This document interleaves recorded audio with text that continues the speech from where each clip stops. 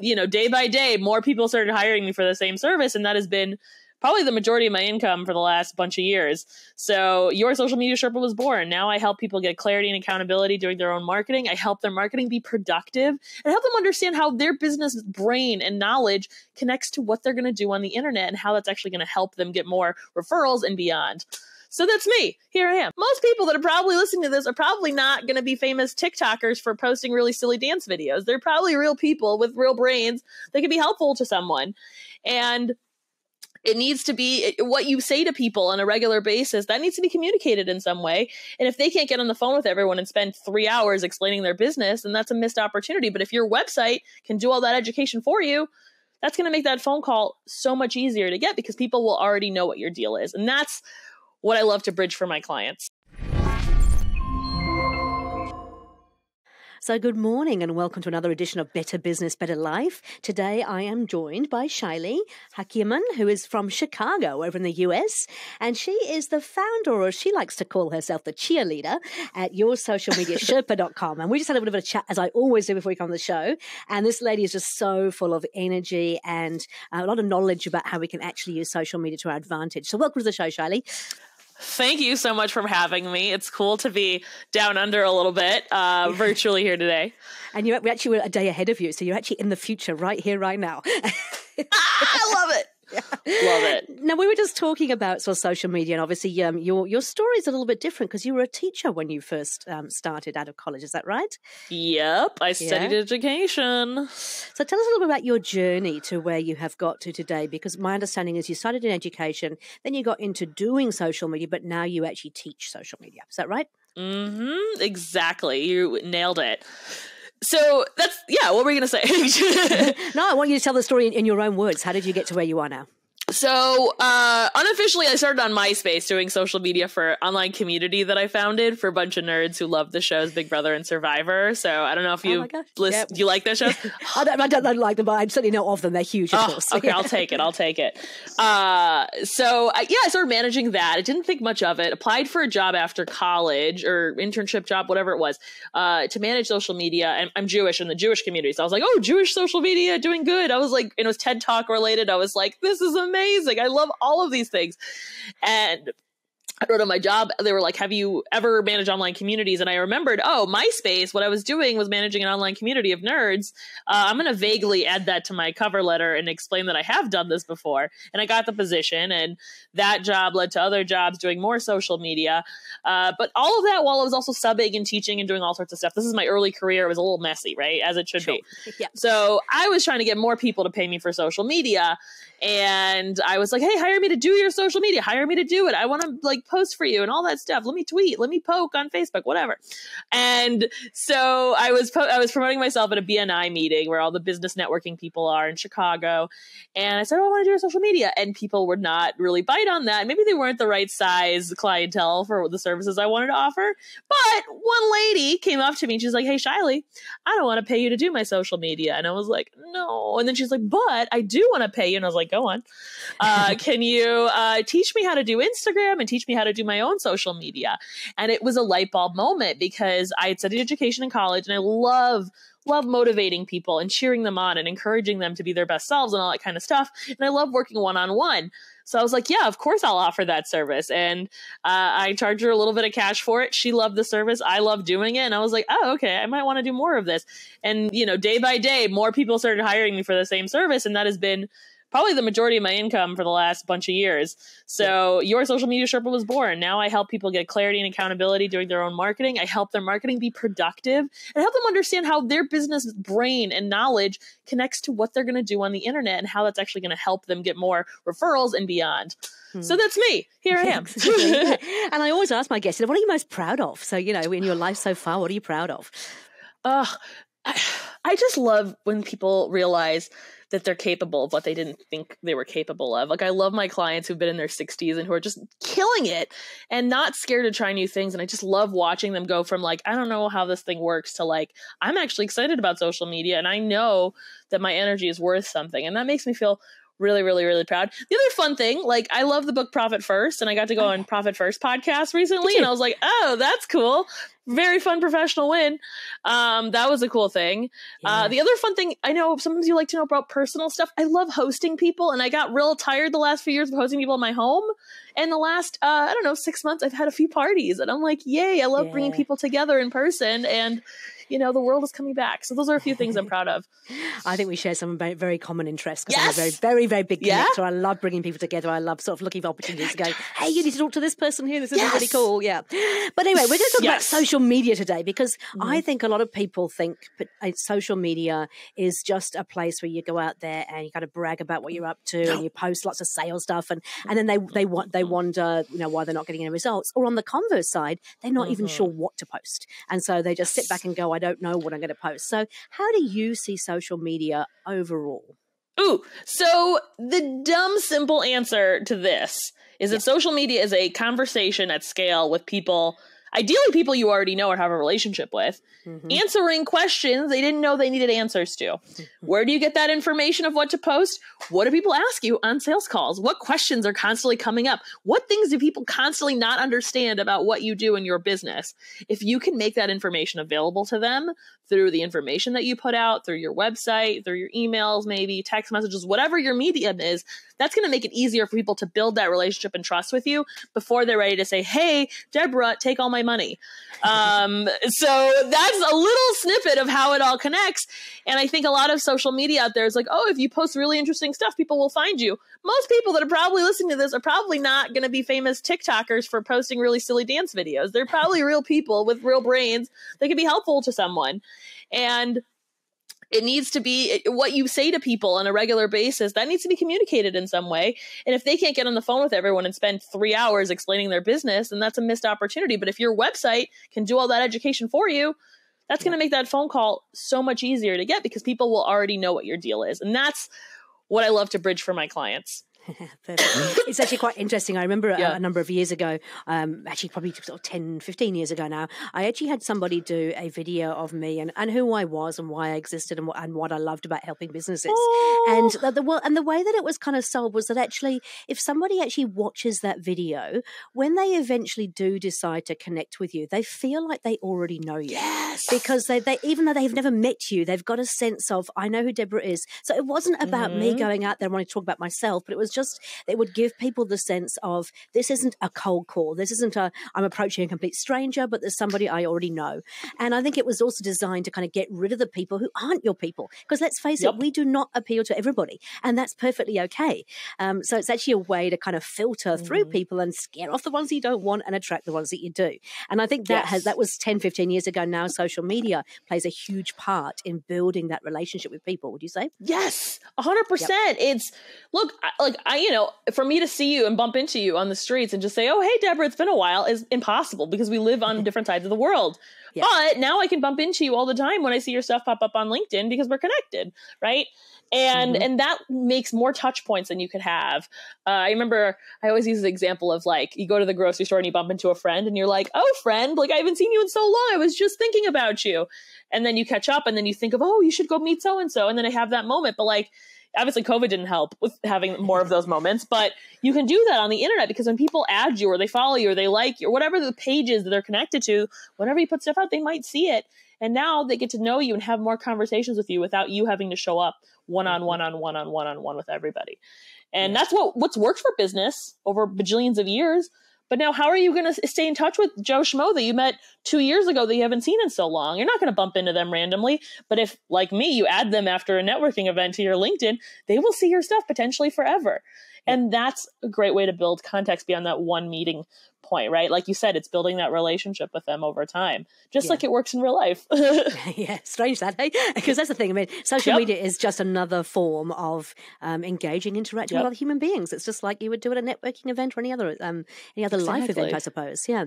So I think a lot of our kind of listeners are probably a little bit more established. They might actually have a marketing person or a marketing team who are doing their social media, which is cool. But there is more to social media than just the company doing posting and doing things, isn't there? I mean, what would you say to them who are maybe the owner of the business who's not actually necessarily doing much themselves, but just giving it to a team to do it for them? Oof. Well, my understanding, and I'm pretty sure people who are listening to this are in this boat, where they're not actually giving their team the information they need to be as successful as possible. And maybe they're okay with just meh social media. There's plenty of people will do meh social media that'll check the box and it's good enough. But really great social media is getting the brain of that owner who knows everything about that company, everything about the products, everything about everything, down on paper. Think like FAQs, easy hack. This is one of my tips I want to share is have they told their story about why they started the business, how the business started, why they care, what they wanted to do different in their industry, right? That information is not going to come out of, a creative person who's doing your social media. But if you give them that, they can make it more interesting and they can package it in a way that's going to resonate. So that's one of the biggest things that I'm seeing is that they don't know how to communicate that. And so what I love to do is I love coming in to a company where they have a social media person or they have an assistant or maybe an agency too. And I bridge those worlds together because every single one of these types of service providers has an agenda and they're like dead focused on it. But if you don't know how to communicate what you need out of them, you don't always get what you want or you don't get as much as you want out of it. So the more you can tell that story of the leadership or the person that people usually often connect with, the easier it is for other people who haven't had that opportunity to get you and your company and why it's so special. Love it. Okay, that's really cool. So what do you think is the biggest mistake that people make around social media? Oh, well, I'm going to pull something you said earlier, right? Like people don't know what to post. Yep. And a lot of my clients will start posting like kind of salesy, like, hey, I'm taking bookings for this year. Or, hire me for this. Or like, oh, here's my new package offering. And it's like, people don't care. They don't care what you're offering. They don't know what your deal is. And they're posting information that's like, oh, I won an award. I'm like, I don't even know what that award is. Do I care? And like, yes, it'll pop up and you'll see their face and it's fine. But that's not helpful. Yep. So I think that's one of the big mistakes I see. And a lot of people don't get that. It's just like, what smart things do you say on a regular basis? Can you just like write them down and put them out there? Because like we said, they don't get to see you in person. If there's a tip or there's a story, is there a past client that you can tell a story about how you transform them that can give an idea to someone who's watching you that may not be ready to buy from you this year, right? Yeah. There's all of this stuff that you are probably naturally putting out this content in person that you could be just putting out online for more people to see. And I think people don't realize how much they already know what they need to be saying. They just don't know to validate that as social media content.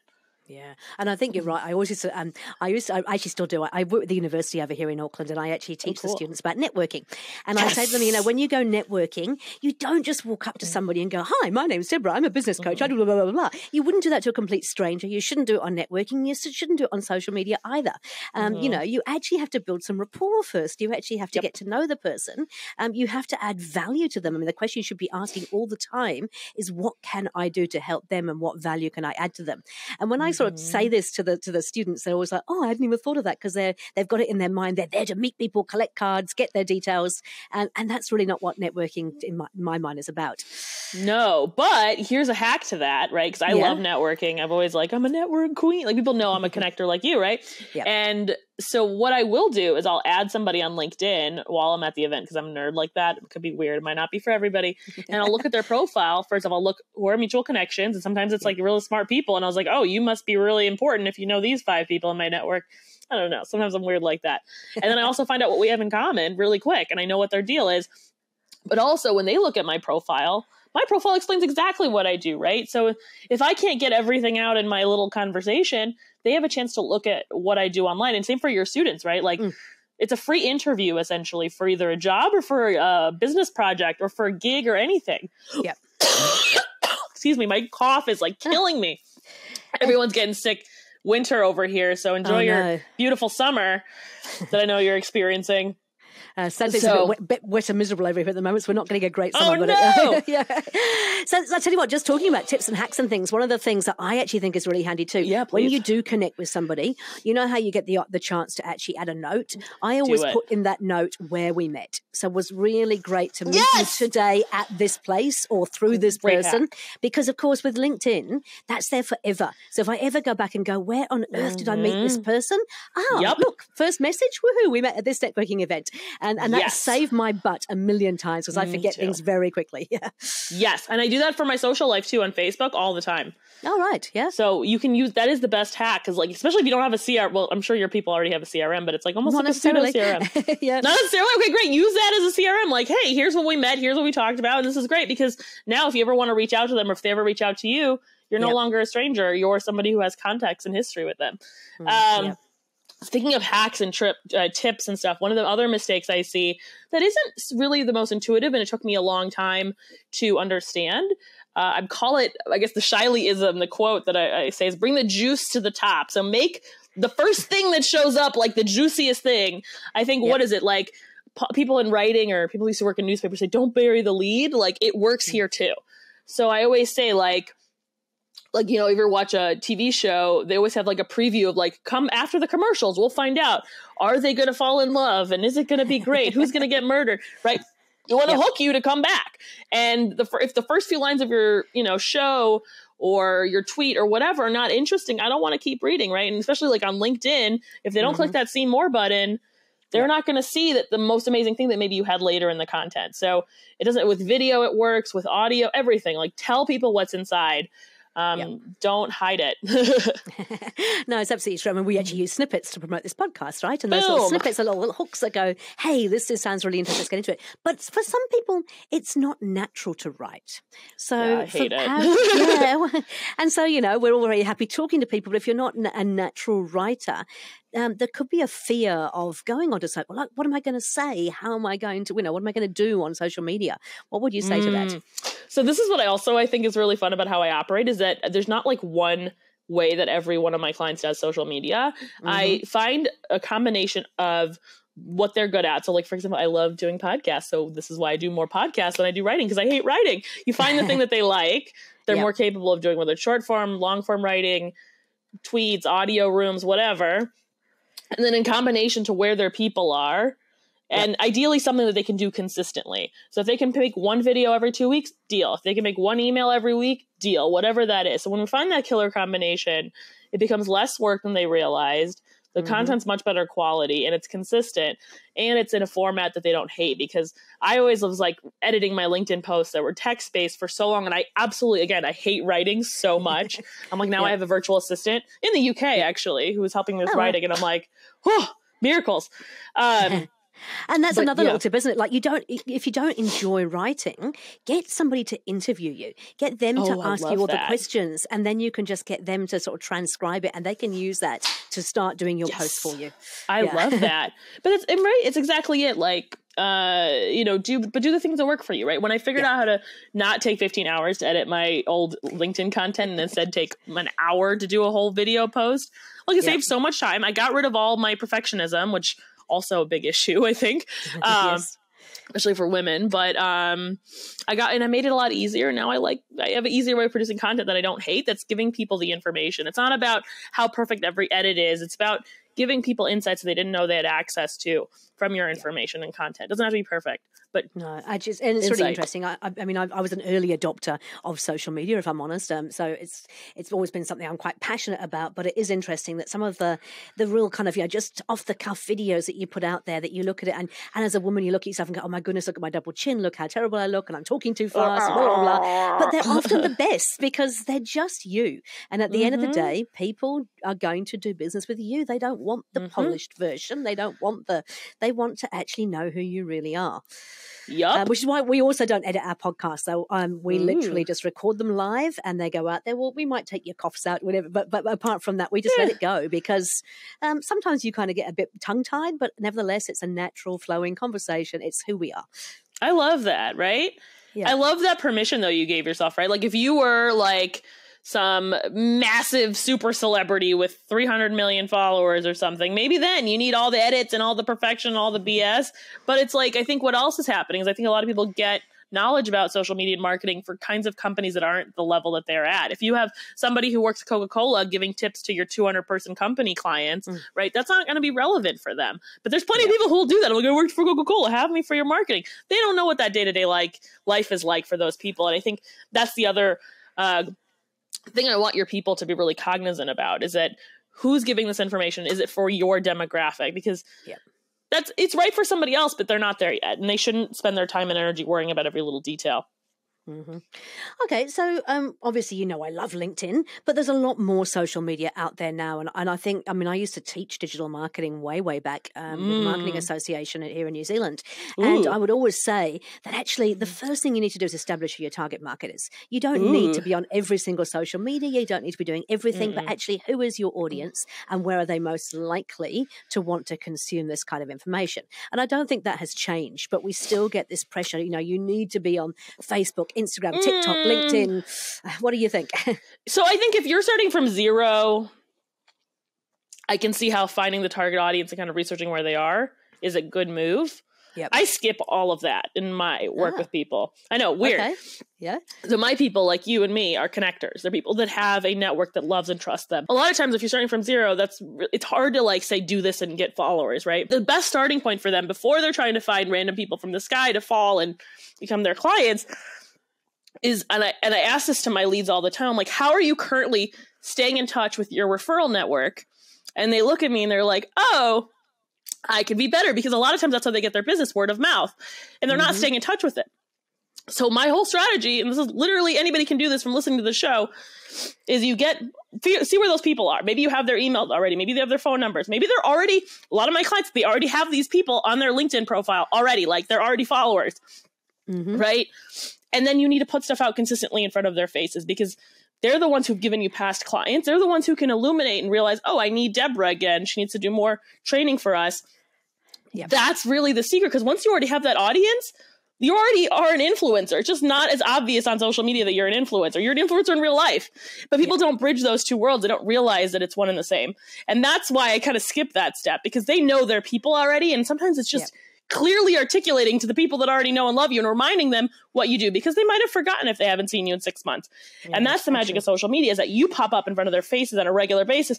So when Joe Schmo is like, oh, I need an EOS trainer. Oh yeah, Debra's great because she popped up on my LinkedIn this week. Yeah, top of mind is actually one of the key things. Huge. I mean, I'm a traditional marketer from way back, and so we always talk about how do you stay top of mind, particularly for purchases where it's not an everyday or an every week purchase. It's when they're ready for it. And so actually, and I remember, I'll never forget, I actually had a person just recently who I sent out a book to back in March 2020, and I never heard anything from her, but we were connected on LinkedIn 2 and a bit years down the track, probably almost 2.5 years. I suddenly get a phone call out of the blue, sort of saying, hey, I know that you sent me a book, back in March 2020. We're ready to do EOS now. Could we have a chat? And I sat there and I went, in 2.5 years, I've heard nothing from you. You've never commented. You've never done anything on any of my stuff, but she's there watching. And I think that's what we forget, because we get caught up in the whole, how many likes did I have? How many people commented on our post? It doesn't actually really matter in some respects. It's like, it's just being that top of mind, and consistency. I think that is the other thing, is that a lot of people, they start it, they don't see the results that they kind of expect from it, and so then they stop. And they stop and they start and they stop and they start. The one thing I think I've been really good at is consistency. I mean, that's huge. That's literally it. Like, the best example, oh my gosh, my face. The best example I have of this is think of like any TV show out there. I think I even made a post about this, like Game of Thrones. Like, people were crazy about this Game of Thrones shenanigans. I didn't watch it, but whatever. They were like obsessed. But if Game of Thrones said like, oh, there's 10 episodes in every season, we're going to make the first 4. And then we just got busy and we just like don't feel like releasing the next 8 episodes or 6 episodes. And like, people would be really mad. And like, maybe we're normal people and maybe there aren't that many people obsessed with us, but like, people are looking forward to seeing your stuff. And when you don't pop up, it's like the relationship is kind of broken a little bit. So I think a lot of people... And they'll replace you with somebody else, right? I mean, it's like if Game of Thrones didn't have another episode come out, we'd go and find something else to watch on Netflix. Exactly. And it happened to one of my shows that I was watching. It was a web series like 10 years ago. And I was so sad. And then they came up with episodes a while later. And I was like really bummed about it. Because I was like, oh, I thought this was coming out in a month. And it's like, nope. And it lost my enthusiasm and it lost my engagement. If they don't have my email address, I'm never going to see that show again. So... what I tell people to do, and this is, I think, different than what other social media, like, oh my gosh, social media coach, oh my gosh, I'm stuck, like all those people say. Like, they used to say, like, you have to post, 3 TikToks a day, and you have to post, 3 pictures on Instagram every week, or whatever it was. It changes all the time. Magic. Right. And then they tell you to do that. I'm like, that might not be wrong for the platform, but if the people who are listening to this are doing it themselves, or maybe they have a team member, that might not actually be in the capacity of the team to execute on. Ooh, I sound so gross, but it's life. Here we are. Entrepreneurs who work hard through the coughs. Okay. So that's really what I tell my folks is find something that you can stick with, because a lot of times they will not be consistent because they're taking on too much too soon. Yeah. I had one client that did the same thing. She's 23 years old. 24. She's 23 when I started working with her. I was like, oh, she's Gen Z. She should know this stuff. She has a friend who's a TikTok influencer. Got her convinced to go on TikTok and do stuff, right? So she's like, every day she's posting on TikTok a new video. So I'm watching her and I'm like, yeah, good job. Keep going. You're doing great. But I told her, you're going to hate this in a few weeks because you're not going to be able to stick with it like a crash diet. And as much as I believe in her and I know she's going to be rocking it for the rest of her career, I was right, because you don't want to crash diet social media. So I told her, find something you can stick with. And for her, it was actually, her network was on LinkedIn. For her, writing a nice, beautiful LinkedIn post every other week or so that's written was actually jackpot for her. And that was much more up her vibe, because she liked writing and she's less of a video person. So it's about finding something that works for them. And it's kind of like doing what you love, you know. If you don't enjoy what you're doing, you're going to be less likely to do it. And like you said, you can set yourself up for failure. Because if you really, you know, if you can't, I mean, I do a newsletter every week and I do 1 or 2 podcasts every single week without fail. But I love doing it. So for me, it's something I really, really enjoy. And so it's easy for me to do. But it's still quite a bit of work. And for some people, that might be too much. And that's okay. Like, it's like, how many hours do you like to work in a week? I always have this conversation with people. There's no right or wrong answer. I personally love doing 55-hour weeks. That works for me. But 70, no thank you. And if I was doing 20, I'd be bored. So it's like, you know, that's my right number. But for other people, 20 might be perfect. And for other people, they don't mind working 80 hours. I think they're crazy, but you know. No, don't do it. Yeah. But so it's about what actually works for you. Do you enjoy doing it? And is it the right, so as you said, I love that analogy. Don't binge diet. No, because that doesn't work. Work. It doesn't work for anything in life. But that's why, like, you know, for me, like, I didn't have a newsletter when I started, but like I slowly started building it up a few years ago, and now it's kind of almost automated. It kind of runs on its own, but it's still very personalized and lovely. If you want tips, by the way, it's on there. But it took me a long time to build up to. It took me like 6 months to build it, and now it's in motion, right? But the benefit, I get the benefit of the work that I set up years ago, right? And I don't have to create brand new content for every single email. I think a lot of that content already exists in my world and just needs a little bit of tweaking. And it's still valuable to whoever's on my list now. So there's a lot of ways to loosen the pain of social media. And you, as you said, you don't have to do it all yourself. And it's like people sort of say, oh, if you're not posting yourself, it's not authentic. Well, it depends on how it's done. I mean, the people who post for me, they've spent a lot of time talking to me, interviewing, getting to know me. I've told them what's important for me to share and what I want to cover. With my VA over in the Philippines, every week I say to her, these are the things, and I feed her stuff as I come across it and go, we want to talk about this. So I give her direction so that she can then be like me in terms of, you know, taking out the content. So you don't have to do everything yourself. I do write my own newsletters, and I do actually do my own podcasts, obviously. Get it. You don't have to do it all on your own, right? Like for me, I make the videos and I give it to my VA and she writes me a little blurb, and I hate writing the blurbs, and I'm like, she can write the blurbs for me. That means my brain could like relax. Do the stuff you love. Yeah. No, right? I'm like, oh, this is 2023. We're getting rid of writing from my life.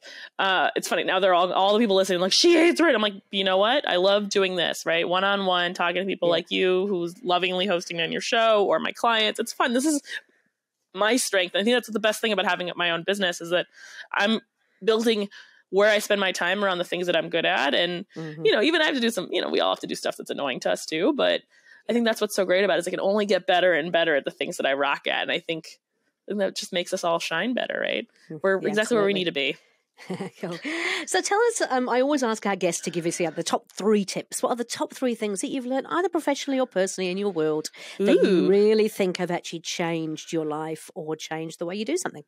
Ooh, well, you added the in life. I was like, oh gosh, in life. Well, okay, random social media ones, right? Bring the juice to the top. That's a good one. Consistency, easy, good one.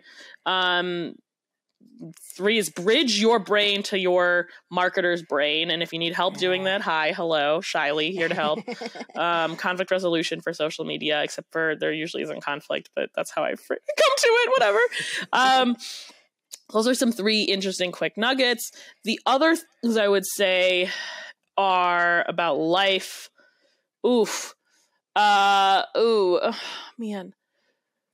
Here's what I would say.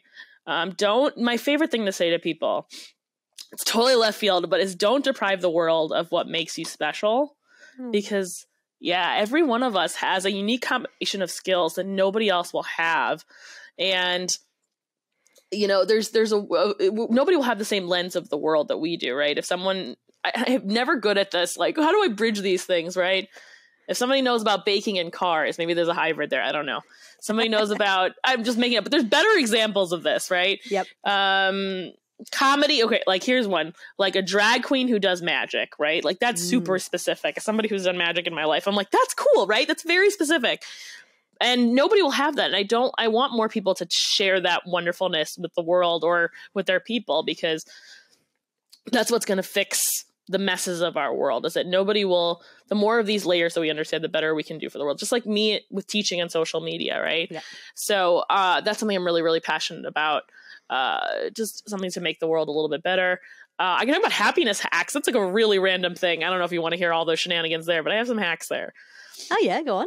So here's another tip. Before you do, though, I just want to quickly share something as well. So Go for it. Gino Wickman, who actually wrote the EOS, the Entrepreneurial Operating System, he actually always says, fly your freak flag. Like, just go out there and fly your freak flag. Do it. And I think that's what you're saying. Is like, actually, don't be ashamed of who you are. Just go out there and be absolutely 100% you. Otherwise, it's too exhausting trying to be somebody else. I love that. And you know what? As you say that, like, I have to keep telling myself that every day. Because I have my own fears, right? But people think, oh, Shaily, you're so open, but there's things I've hidden in my life. So I love how you phrased that. That's amazing. The last thing was like happiness hacks. Yeah. Happiness hacking is, especially like, I know I'm proud of my generation, millennials. We love talking about mental health and getting therapy and stuff. Always a good thing. But one of the things that I do in between that kind of mental health support is I collect anything nice that someone has said about me, from like compliments on social media to like DMs about watching my videos and being like, oh, you've helped me figure something out or whatever. Like, Shaily, thank you for introducing me to these friends, inviting me to a party, whatever. And I save them in a folder. So whenever I'm having a rainy day where I'm sad or upset or don't have anyone to cry to, which doesn't happen that often, but very occasionally, I'll open that slideshow and read it. And it'll just be loving messages coming to me when I didn't know I needed it the most. And there's lots of ways to do it, with postcards or letters people have written, all that kind of stuff. And so that's something that keeps me moving and grooving, because I know that what I'm doing is so important and I need to keep going. Because for entrepreneurs, like, there's a lot of moments where we want to quit and like do something else. So that's how I keep myself moving. Yeah. Actually, we had something similar in our office. So my assistant and I, we used to have a jar where every time something good happened, we just write on a Post-it note into the jar.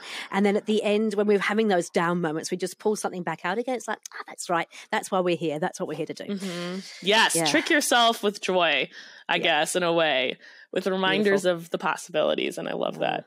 I love it too. Cool. Hey, look, I'm sure we could talk forever and ever in a day, but I'm conscious of your cough as well and not making you any worse. So before we kind of wrap it up, just let tell me first of all, what does your ideal client look like? Who do you love working with? Who do I love working with? Well, I love working with people who are determined to make things happen. Like, my people are not sleepers that are just like, oh, somebody just go help learn the social media thing on the site. It's like people who are doers, who get stuff done, who have built something amazing off of a really powerful network. They're connectors. They're people that they're very, very confident that they know that there's more money to be had in their network that they're not tapping into. And they're already trying social media, but just haven't gotten it yet. They're people with the unique stories. Like we said, the freak flag, right? Like, I love that. Right now, I did some math, and it's a lot of Jewish men over 35 who have their own companies of sorts, whether it's their own nonprofit, their own passion project, or their own company that they've run for a long time. They're established. Sometimes they have a team. Sometimes they don't have a team. Sometimes they are 17 people. Sometimes it's less. Sometimes it's more, whatever. And sometimes it's organizations that need help with their online event presence and stuff like that. So there's a lot of bridging between events and social media that I love to do. So that's a little taste of it. But also, the other taste too, and I don't talk about this enough, is schools and institutions where there's young women especially who don't know how to talk about what makes them special on LinkedIn and beyond, honestly. And it's the same things I teach my business clients, is how you talk about what you do. How do you put yourself out there in a way that feels authentic and nice and beautiful. So those a little taste of my people.